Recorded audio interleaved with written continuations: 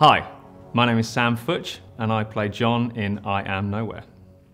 I Am Nowhere is basically a piece of concept art coming to life gradually with your assistance.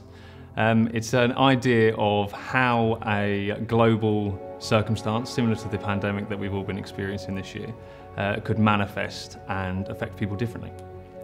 Depending on whether your belief system is about maintaining your humanity, being kind to one another for the preservation of the human race, or whether you believe that it's kind of everyone to themselves. If you can survive, you can make a go of it, and regardless of how many people you have to walk over to get there. And it's an interesting manifestation of those two conflicts in different people and the scenarios that creates. So John is a damaged soul, shall we say. The promo hints at a bit of trauma in his past. It's deliberately vague, but we know that this is a man who has suffered. So we're led to believe that he has changed his outlook on the world as a result of said trauma, potentially as a result of trying to avoid future trauma.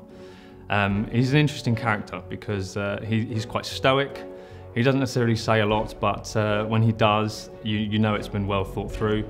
He has a point to make. I think part of the reason he is like that is because he doesn't see the point in wasting energy. Aside from the fact that my husband wrote it, I think it's a very interesting story. I think it's very relatable.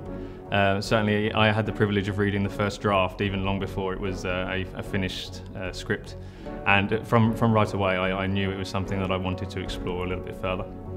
It's very human at its very basic level. And as a result, we can all find elements of ourselves in the characters that my husband has written.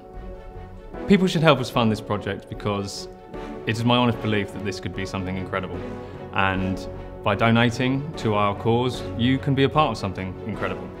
And who doesn't want that?